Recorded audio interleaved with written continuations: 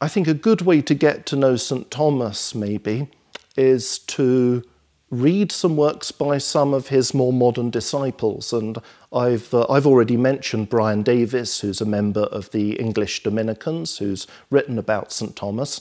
But I also want to mention Father Herbert McCabe and his book, God Matters, where you can see someone in modern times who's using the ideas of St. Thomas and making them attractive and relevant in a contemporary context.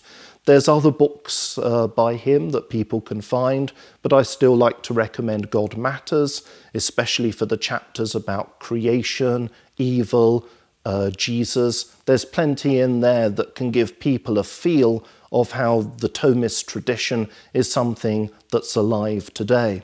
I think that another good way in which you can get to know about the works of St. Thomas himself, about the structure of his thought, would be to come to the summer school that the English Dominicans run for young people every year at Buckfast Abbey in Devon. And there, for those students who come for the first time, we look through the Summa, its structure, its teaching, at the three parts of the Summa, so everyone gets an overview of St. Thomas's overall thought. And then for returning students, they can go into more detail on some aspect of St. Thomas's teaching and getting down to the reading of the texts of the Summa. So if there are young people who would like to know more about St. Thomas, well, I'll see you in Buckfast Abbey next summer.